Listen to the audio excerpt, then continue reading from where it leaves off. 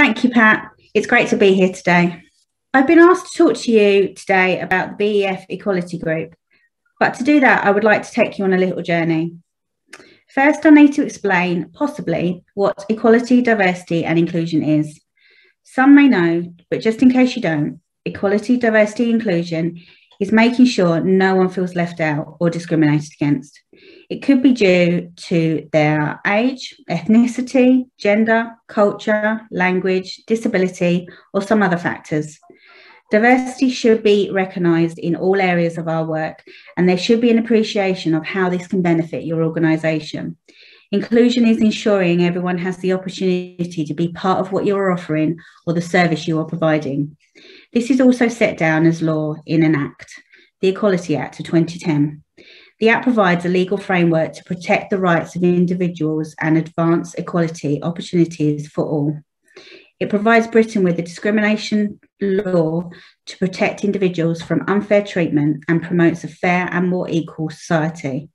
The Equality Act makes it unlawful for someone to be discriminated against because of one of those characteristics. It's important to remember in all of our work, we need to widen access and reduce inequalities of equestrianism from underrepresented individuals, groups and communities. A good way to remember this is based around two broad themes: developing your organisation and developing your service. BEF, as part of the funding commitments to Sport England and UK Sport, have been addressing these as an organisation. We have been working on the Equality Standard for Sport, which is a multi-agency quality mark across the 4 nations, looking at organisational changes to address equality, diversity and inclusion. The Equality Standard works across 4 levels: foundation, preliminary, intermediate and advanced. Currently, the BEF are working towards advanced. We also have been working with our member bodies to help them become equality standard organisations as well. So far, BHS, British Dressage and Endurance are all at foundation level, with soon to be completed carriage driving, RDA and the Pony Club. The BEF has also completed equality impact assessments on all areas of development, from strategy through to project development. This looks at how equitable and inclusive the piece of work is across all sectors of equality, diversity and inclusion, and helps see where the gaps are and how we can address these. Whilst the BEF are working on the standard, we realised that we needed some advice and guidance as an organisation from people who are working within equality strands of equestrianism or whom have left experience. We decided the best way to address this was to set up an equality engagement group consisting of representation from disability, young people, women and girls, LGBTQ, ethnic diverse communities and low socioeconomic groups. We meet as a minimum quarterly, and they have helped us form an action plan across the next 2 years. The members are able to support on building our marketing programme profile of the BEF by sharing photos to increase the image bank, sharing stories of their centres to help us develop case studies around specific areas of the community, give advice and support on pinpointing what priorities will be for the BEF in 2021-2022 calendar period. And the focuses will be moving forward ethnic diverse communities.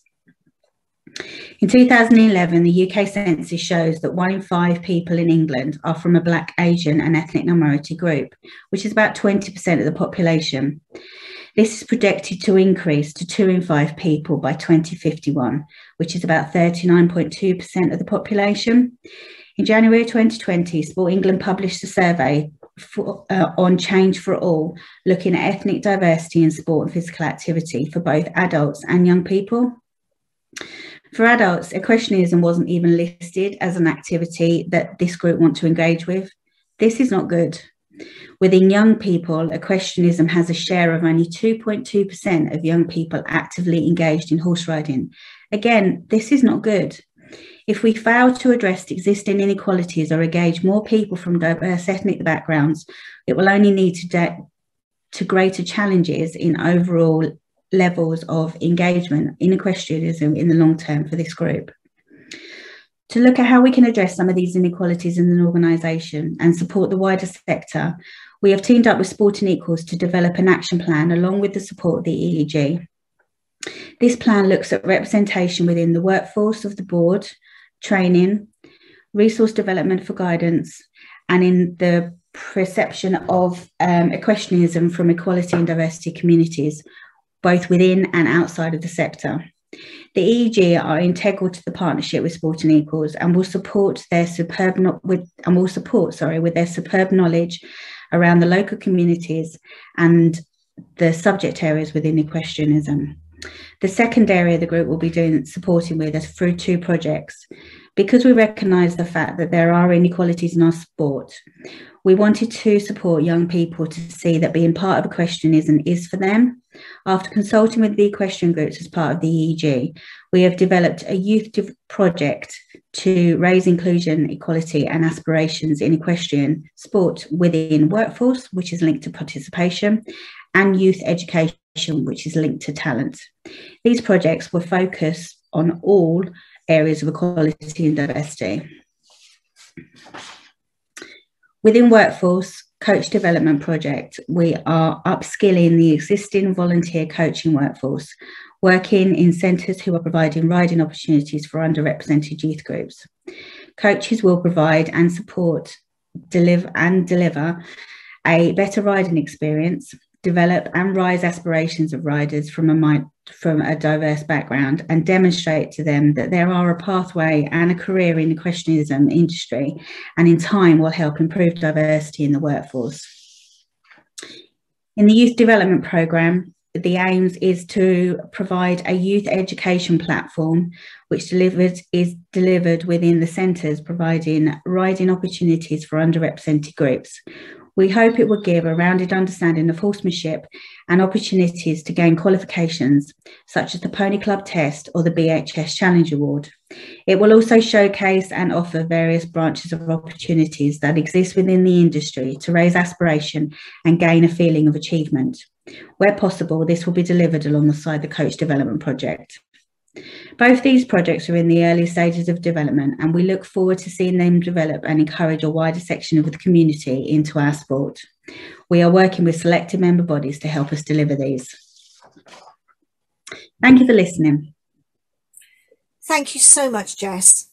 We're now going to take the opportunity to look at the work of BERF, the BAME Equine and Rural Activities Focus Group. Sandra Murphy, who's the founder and chairperson of BERF, and Navaratnam, Partheeban, are going to talk about the importance of diversity and inclusivity within the equine sector and how they feel diversity can be progressed within this sector. Thank you, Sandra and Thebe. Hello, my name is Thebe, and I'm joined today by the founder of BERF, Sandra. In the next 10 minutes, we're going to be focusing on BERF, the BAME Equine and Rural Activities Focus Group, who we are, how we came about, and what we do. The equine sector, according to the Beta Survey 2019, employs up to 270,000 people directly and indirectly. They're estimated to be 3 million riders, and 27 million people have some interest in the horse industry. In 2020, when other industries and sports are pushing for change and a modern image, the equine industry needs to do the same.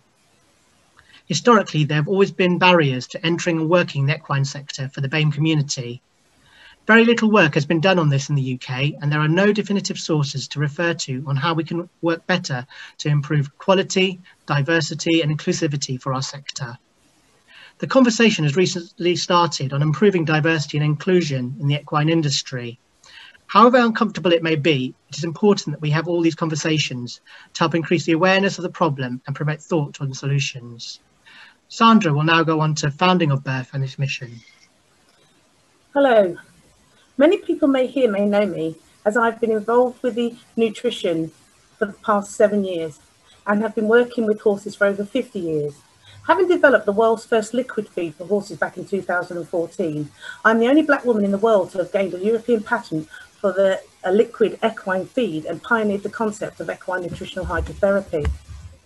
To have solved the centuries-old problem, you can lead a horse to water, but you can't make him drink, is a modern-day breakthrough for our domesticated horses. Even having won the British Black Business Awards in October of 2020, this groundbreaking British achievement has largely gone unnoticed by the equine industry in the UK, despite our best efforts. If you are unaware of this, then this is a good example of why it is so important to represent the underrepresented in our sector. Being so underrepresented in my industry, I felt that my voice was not being heard. Therefore, in July of 2019, shortly after the George Floyd incident, I was compelled by my experience in the equine industry and the Black Lives Matter movement to ask the question, how do we increase equine equality and diversity in the equine industry? This was met by a huge backlash from members of a 10,000 strong equine social media group, which was subsequently shut down by the platform because of the severity of the racial abuse that I received. I decided I needed to do something to take positive action to help find a solution to some of the issues that BAME people had been experiencing for decades.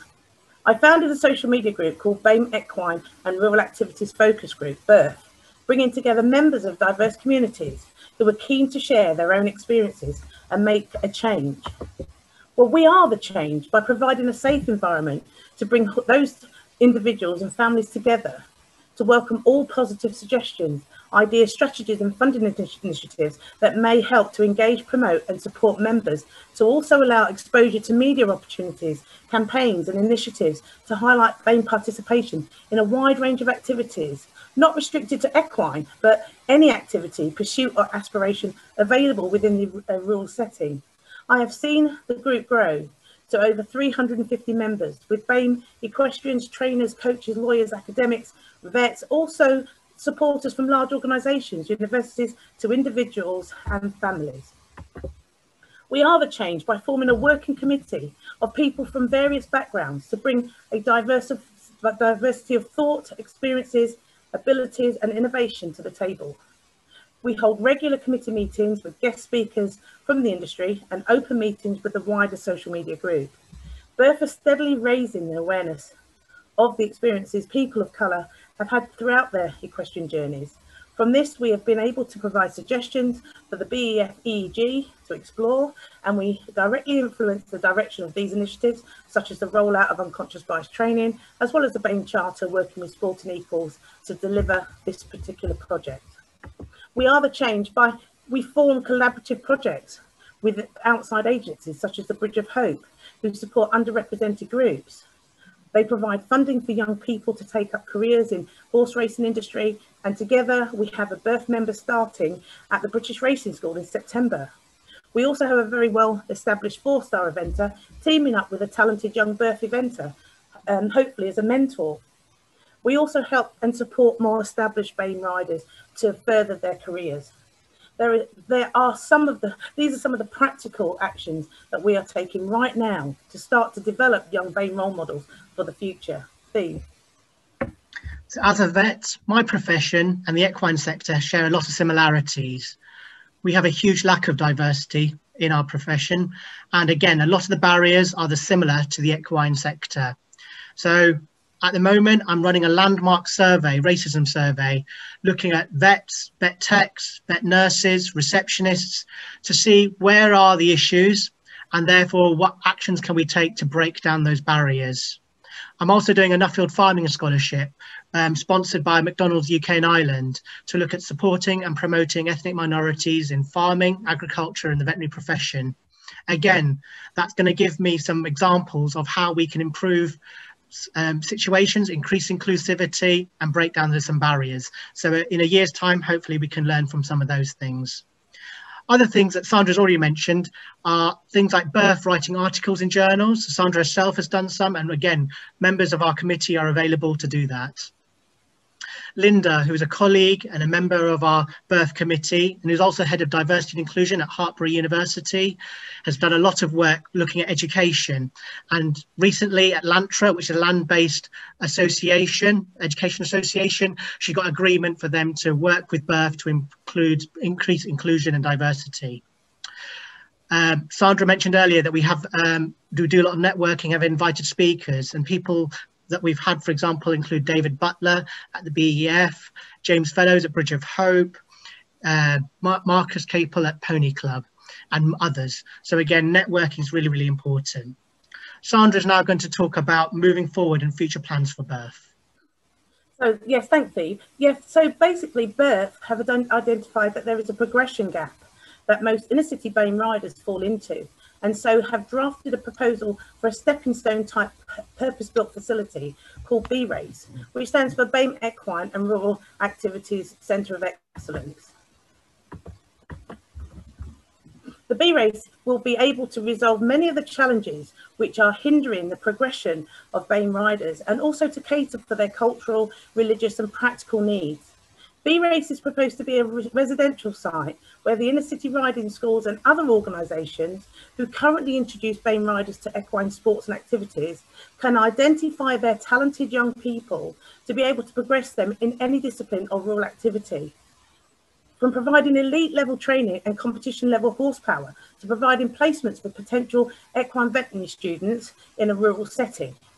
Lincolnshire currently has a wealth of elite level equine coaches, facilities and opportunities. Therefore, having BRACE located in this county may encourage more BAME families to relocate to more rural areas such as Lincolnshire, because it's one of the least BAME represented counties in the country.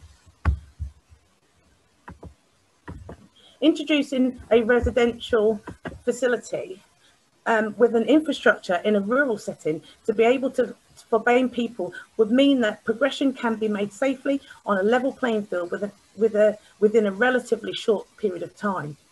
It would also allow for non-equine BAME people to become involved in areas such as veterinary and farriery, with placements at local practices, work experience at rural farms, and courses at local agricultural colleges.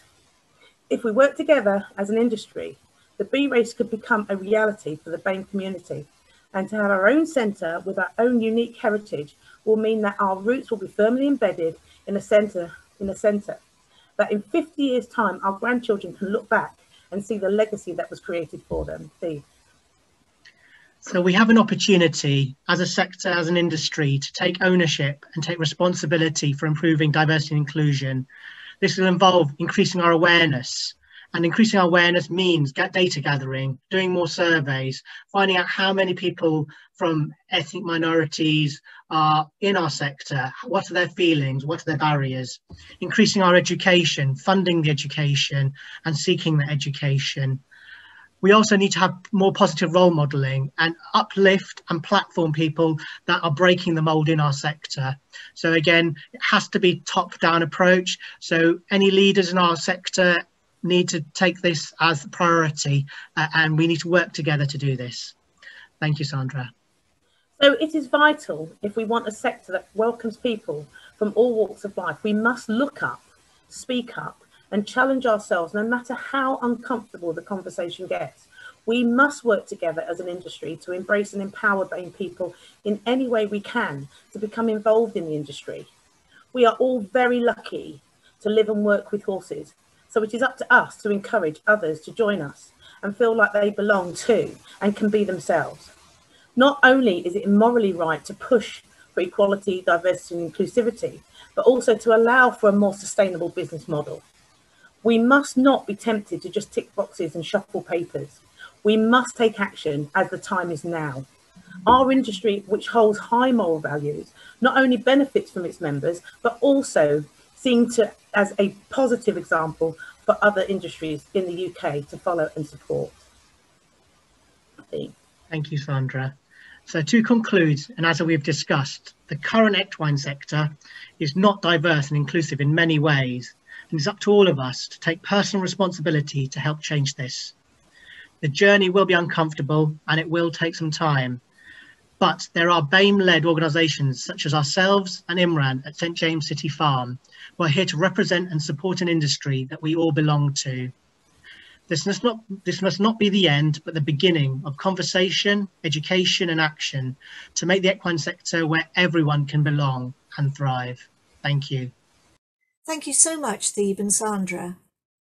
Our next presentation comes from the racing sector, where Rose Grissell, Head of Diversity and Inclusion at the British Horse Racing Authority, will give an overview of horse racing's diversity and inclusion journey, sharing some examples of initiatives and activity across all areas of diversity and inclusion, including LGBT+ inclusion. what they've learnt and their priorities for the year ahead. Please do remember to submit your questions via Slido. Over to you, Rose. Thank you, Pat. It's great to be here. I'm going to give a quick overview really of the diversity and inclusion activity in racing, and to start with why it's really important to British racing to become a bit more diverse and inclusive. So we've already seen from Jess the moral, legal and governance case for why diversity and inclusion is really important. But for us, there's a really strong commercial case too. We know that the UK population is becoming more diverse. And so as a sport, if we're to survive even, or as our hope is to grow and thrive, we really feel that there's a fantastic opportunity here to enable us to attract wider audiences as racing fans, as customers, as owners, future employees and participants, as well as to attract corporate sponsorship, as well as we've seen in other sports. So how diverse and inclusive is British racing? So we're one of the most attended sports by women, much higher than other mainstream sports, which is a real positive. We also are unique in the fact that all genders can compete on equal terms, like other equestrian sports, but unique to other mainstream sports. The likes of Bryony Frost, Holly Doyle have been breaking barriers and breaking records year on year. And that's something we really, really want to celebrate and promote. We also have a great role model in Victoria Smith, top right corner here, a former professional jockey and the first person to ride as both a male and a transgender woman. We're also unique in a sport in the fact that we have certain people with certain disabilities can compete on equal terms as well. So here pictured we have Guy Disney, who has a prosthetic leg.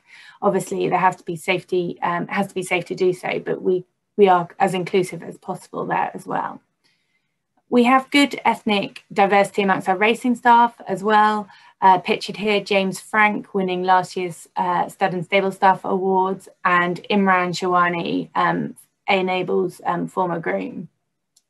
But it's also important for us to note that this cultural diversity is not a spread across the whole sport, but only in certain areas. So building on that, we understand we've got a really long way to go still. There are a number of inequalities that still exist, as in wider society and in other sports. And here are just some stats to evidence that. So 26% of jockeys are female, yet they only get 9% of all rides and as low as 4% in the top races. So this indicates the inequalities that exist. However, as I've said previously, this is increasing year on year, but we're really keen to see how we can accelerate that progress. 1 in 8 of the working age population are from Black minority ethnic backgrounds, yet of the 59 racecourses in the UK, only 1 Black minority ethnic executive is in the position of general manager or clerk of the course. And we've only ever had 1 openly gay jockey in the weighing room, despite researchers suggesting that 6% of jockeys are lesbian, gay or bisexual. So it's really important to take stock of what we know and this evidence, and this has really helped us to drive this agenda forward as an industry. So in 2017, the Diversity in Racing Steering Group was formed. Our vision is for British racing to be a diverse and inclusive sport in which everyone has the opportunity to achieve their potential within the sport and where fans of all communities feel welcome. We're currently focusing on 4 key objectives, which I'll quickly run through now and share some of the initiatives in place to address them. So firstly, raising awareness of the importance of diversity and inclusion across the whole sport. We've worked really hard on embedding best practice and an understanding of why diversity and inclusion is important across our senior stakeholders across the sport.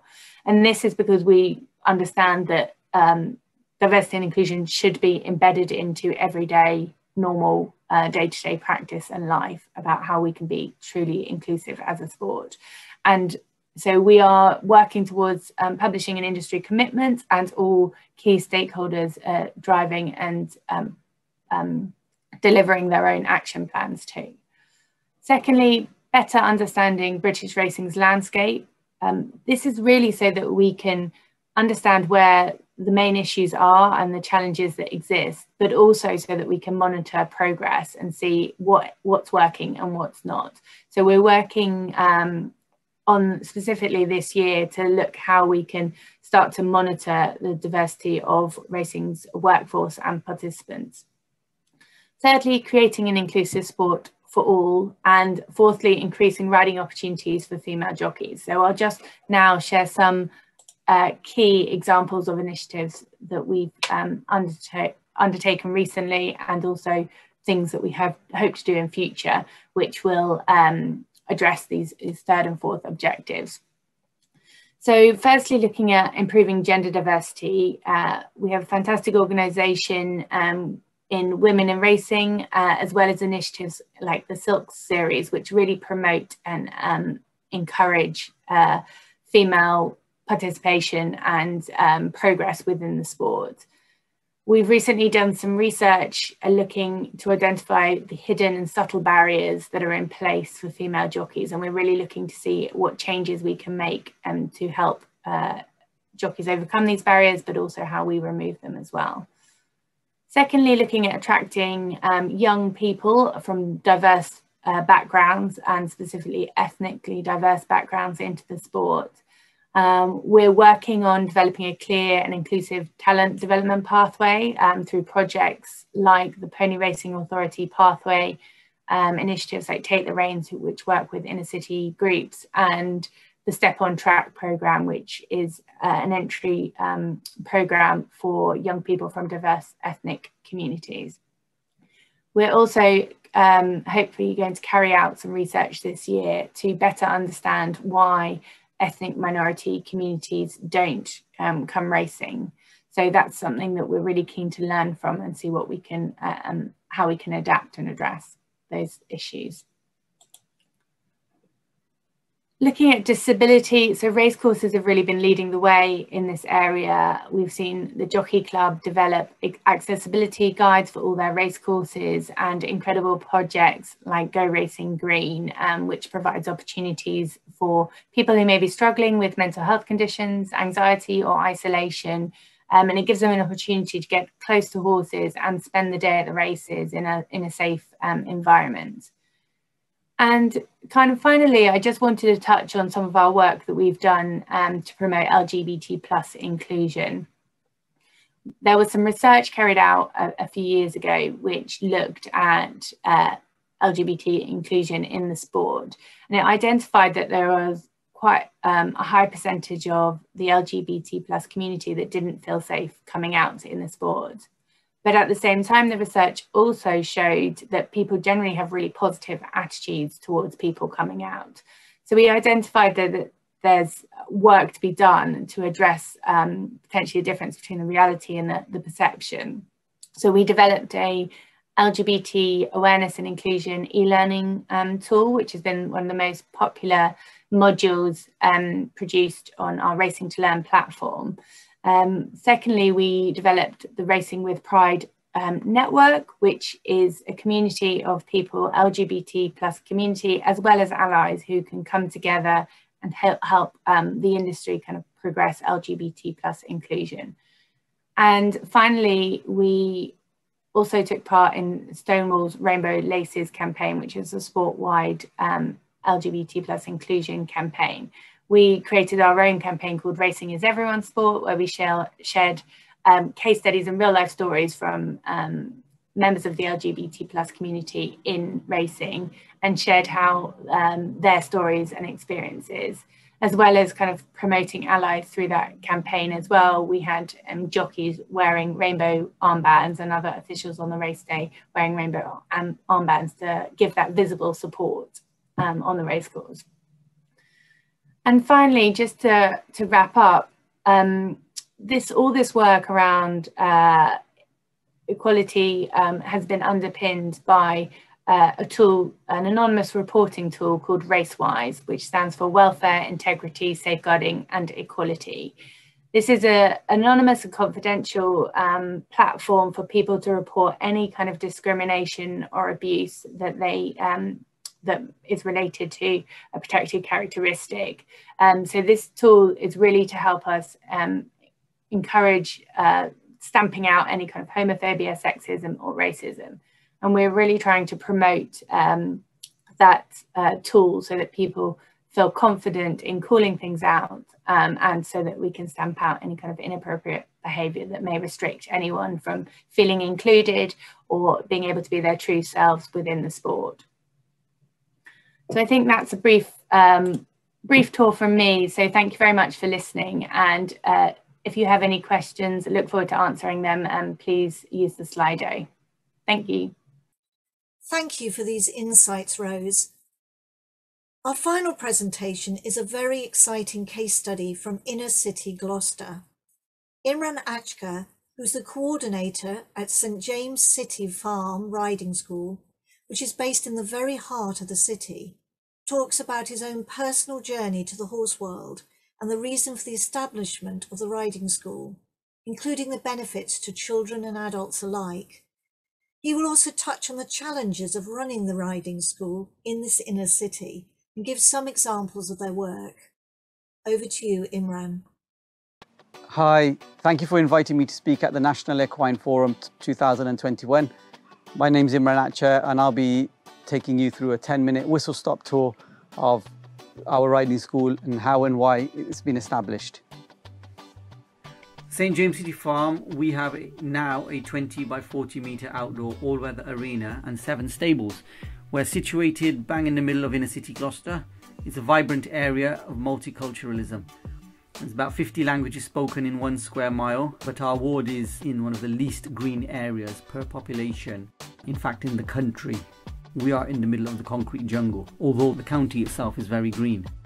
We have sadly the typical figures you'd expect in inner city areas, socio-economic disadvantage figures in terms of higher unemployment, crime, poorer health, lower physical activity and education levels. But this is our area, and I'm quite proud of the area. I like the area. I'm born and brought up in this area. Most kids will never have seen horses close up. It's just not something that in the mindset, it's just not something that they'll come across. It's always something that other people will do. It's one of those, perceived as for rich people or posh people, and especially if you're from the black and or the ethnic minority community, you're not going to have anything to do with horses or know of anybody else generally. Even if they did consider it, this is people from lower incomes, even from middle income, and the sums would be for most would be out of their range. If you break it down, riding costs anything from £25 to £50 a lesson, like a half an hour lesson at least, and to learn properly you'll need a minimum of once a week over several months. Plus you need the transport to get to the school, and you might not have a car. You may have 2 or 3 kids, and you may be single parent, you may be unemployed, or from a single income household, lower income. It's just out of the question. Basically it's another world. And even if you do turn up to one of these places, you manage to scrape together enough for a lesson, then everyone's looking horsey. No one looks like you, no one that you can identify or relate to, so it's just not considered. How we got to this stage, we've got to go back several decades really. The story goes back to myself having this passion for horses. I've always had this passion for horses, but I just didn't know how to achieve it. And I'd had the odd lessons, they were mainly in a group or just trekking in the countryside where you don't really actually learn how to ride. All I wanted to do was, gallop and learn how to ride properly, but I couldn't even trot properly. And in fact, I remember told the instructor I wanted to gallop, and the instructor said, you will never gallop. At that stage, I said, I don't like this, I'm going to go off and do my own thing. So I continued my research through books and everything, and persuaded a friend of mine who had a passion as well to join me for a 2-day horse owner course. And the instructor, who was Sam Goss, based at Hartpury College at the time, she made it a lot more accessible. She said you can get a saddle for £200 or you can pay £2,000. If you're committed and you want to put the time and the effort in, then you can actually own a horse. And at the same time, I come across a friend of mine who told me he'd bought a field and he's going to buy a pony for his daughter. Again, he's from the ethnic minority background, but he had some connection and he was going to take the step as well. So with no real clue anything about horses, I persuaded 4 other friends. 5 of us put £500 each, so we bought this cob for £2,500. We bought this horse. I didn't even know how to put a head collar on. Had to ask somebody who was walking through the field once how to put the head collar on. But within a few days, we got the basics, or we thought we knew we had the basics, and it was all very poor, but it was fantastic fun. It was just so much fun. And for 2 years, I looked after that horse and learnt basics of riding, or staying on at least. Same time, through my youth and community work, I somehow managed to get a grant for £7,500 from County Council for a pony plus an instructor to pay for lessons, because I had a scheme in mind where I'd spoken to the city farm, which was run by the council at the time, and arranged to put this pony there. So we bought the pony, but then the plan fell through. I had nowhere to put the pony, so we approached Hartbury College, and Jeremy Michaels at the time, who was the director of Equine, he agreed to us keeping the pony there, using it for lessons on the weekends, and their students using it in the weekdays. This was about 10 years ago, and we're busing kids out to treks and to Hartbury College and a couple of other places to learn on Charlie and others. We're going for about 20 kids a year, 3 kids a time, learning the basics of horse care, just very, very basic introduction.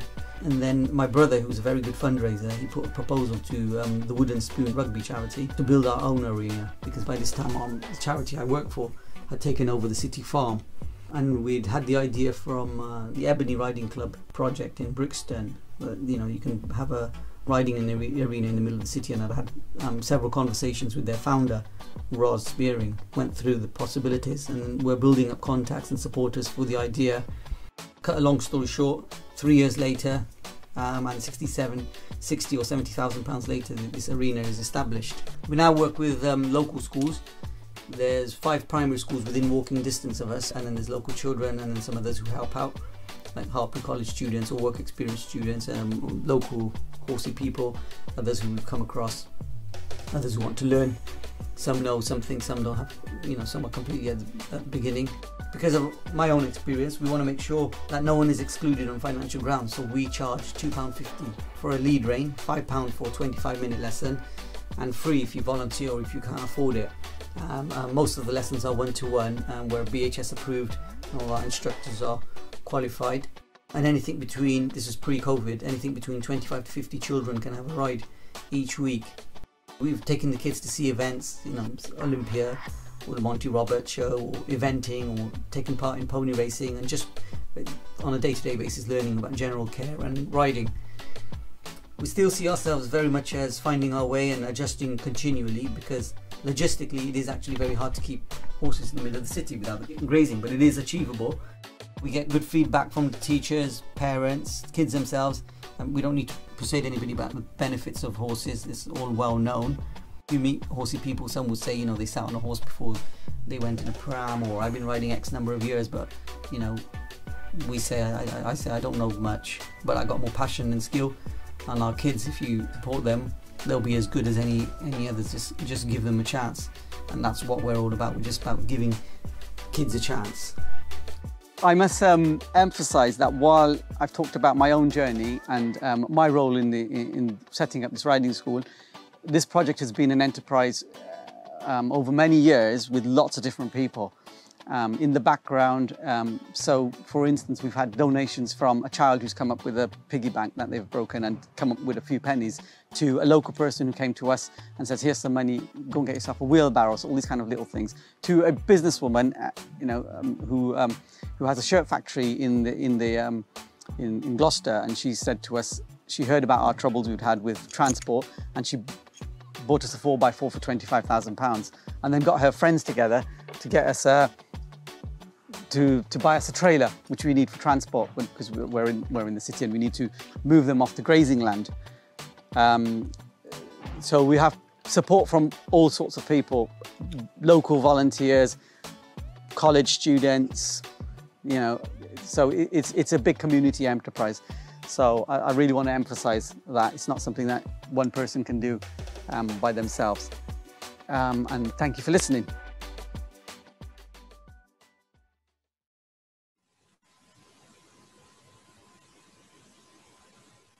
Hello, So, and thank you very much, Imran, for that very thought-provoking and powerful talk. So we now have a short question and answer session, and I would like to start by asking each of the panelists a key question that has been sent in. So what the first question is, what does the panel feel are the main reason that these ethnic diverse communities have less interest and involvement in our industry? And could I start with you, Sandra? Yes, thank you, Pat.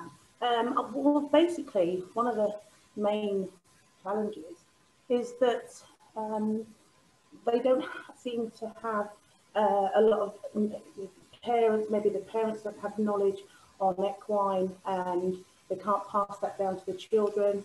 Or one of the other issues is, you know, location, demographic. A lot of BAME people live in communities that are in the inner city and they don't have the rural infrastructure. So it's one of those things that really needs a lot of time and maybe finances putting in, and it has a lot to do with finances as well. So it does challenge those communities, and you know, unless you've got the knowledge and you've got that sort of understanding of the industry, it's very difficult to, you know, to move forward and become role models in that area. Thank you, and Jess?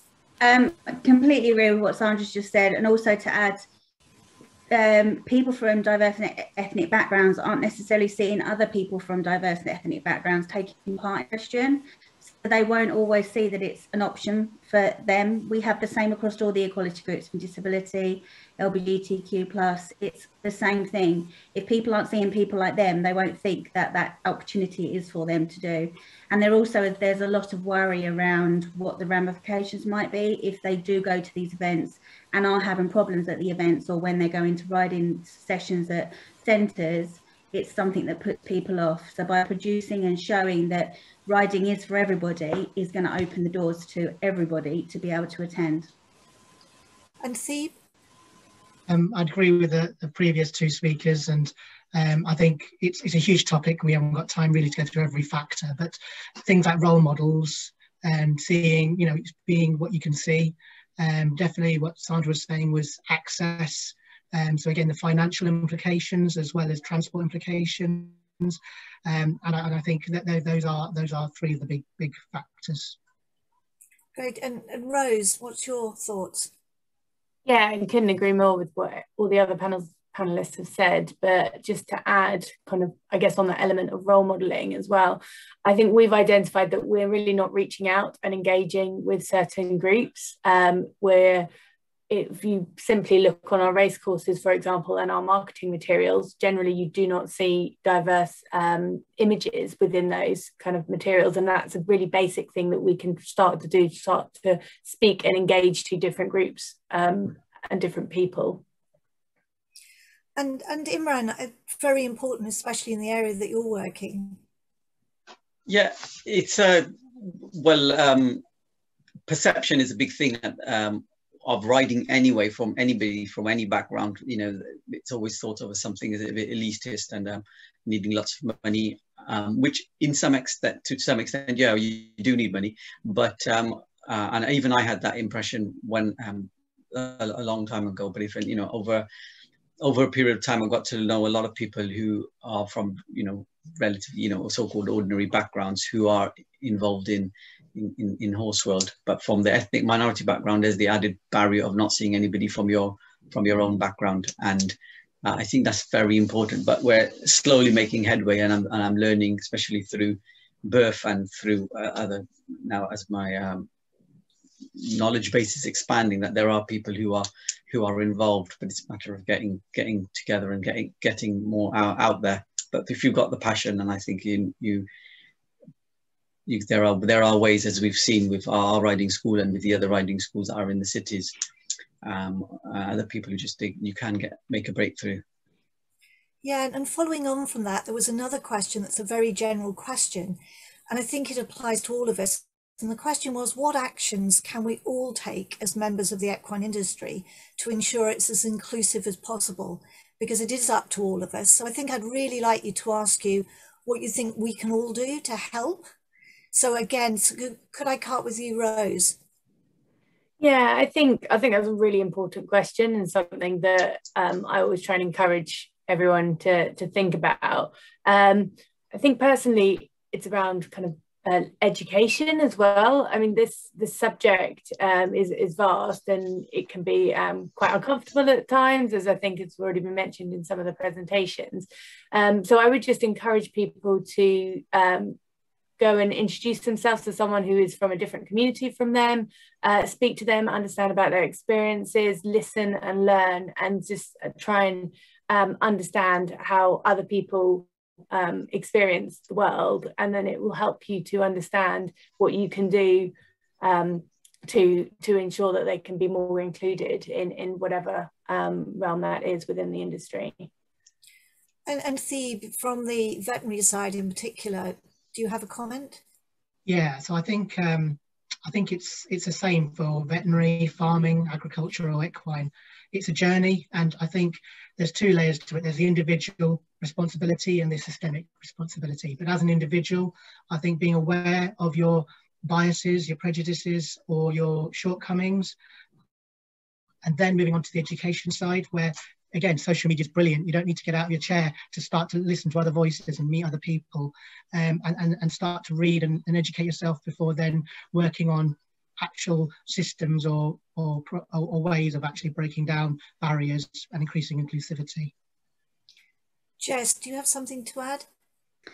Yeah, so you need to understand and find out what the perception is of your particular area within Equestrian from people from ethnic diverse backgrounds and other equality groups. If you don't know what the perception is of the people that you're working with and for, then you're not going to be able to improve that. The other thing you need to think about is, it's already been mentioned, but how you're marketing your sport. So it's already been said across horse racing that the images that you're seeing are very white, male images. If they change to being what the representation is that you want, then that will help others to see that that's what is for them, and that opportunity is for them to get involved. And the other thing, just finally from my side, is just to say organisations need to be seen to be stamping out inequalities. They need to be seen to be doing things about problems that arise. If that's not happening, then people won't feel comfortable and secure and safe coming to your sport and activity. So we do need to address those awkward, hard, difficult situations that arise, and not just say it's not really for me to deal with, because it's for us all to deal with. And Imran, can you pick up on that? Yeah, I think different places can, and different people or organizations can do different things depending on, you know, their capacity. But from our side, what we found is very useful has been some mentoring. So for myself, I got mentored by Jeremy Michaels, who's a fellow of the British Horse Society, to help me through some of the stages. And then my one of our racing students, or pony racing students, she's being mentored by Sophie Leach from Racing Stables. And I think that personal local touch, a friendly touch, basically, is a human touch, has been really useful from our angle. But in future, I'd like to see the mentors be from similar backgrounds. And I know like Steve's running something to do with vet mentoring, and I've had a student from an ethnic minority background, and I've told her about the mentoring scheme. So I think that's one thing. And then we get support from places like Hartbury College in terms of expertise, or other places which give us financial support. So there's lots of different ways of running different things. And then there's some things are like understanding different needs of different communities. So we have when I used to go to Hartbury College, and sometimes it would be my prayer time, and I would say to them, oh, can I borrow a room? And they'd let me use the room for a few minutes for the prayer. So these kind of like little tweaks, it doesn't really cost money or anything, but it's just like little bits of understanding and just being supportive, I think. And Sandra, the final comment from you? Yeah, I do believe that we need some more representation at management level of BAME, to represent BAME people at management level, because we do not have that level that we can, you know, influence, you know, inclusivity at that level. So we do need to look at put in more BAME people in those positions, and also to actually listen to BAME people in the industry and to listen to their experiences and give them opportunities, because unless we are all working together, we're not going to achieve the goal. It takes a long time to develop, especially in riding, to develop the skills that are required for BAME people to excel. And for anybody to excel, it takes time. And so we need to start that process now, because now is the time. And if we leave it any longer, it's going to take even longer to actually create this legacy that we need to create for BAME people moving forward. So, you know, we all need to sit up, we all need to listen, we all need to speak, and we all need to have those conversations. It is going to be uncomfortable. It really is, but we need to do it to move forward. Thank you. And we have so many questions and an awful lot of congratulations. And I'd just like to end with just read very quickly one that says, congratulations to all these groups for their efforts. This will help all people and the equestrian industry, as I think that this industry has been inappropriately considered to be only rich elitist and so undeserving of support in the way that other sports have done. Great to share the joy of horses with all. Thank you.